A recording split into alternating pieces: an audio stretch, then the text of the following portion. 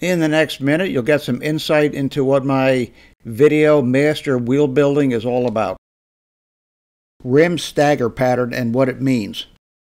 Starting the lacing, putting in a crossing spoke, getting a nipple to a consistent starting point, beginning tensioning, presetting spoke bends, a forward-sided spoke wrench, lubricating nipples, stress relieving, some insight into the order and timing of some adjustments, using a tensiometer, calipers, bringing the caliper in and looking for a rub, measuring tension, measuring dish, spoke wind-up, eliminating wind-up, and the finished wheel.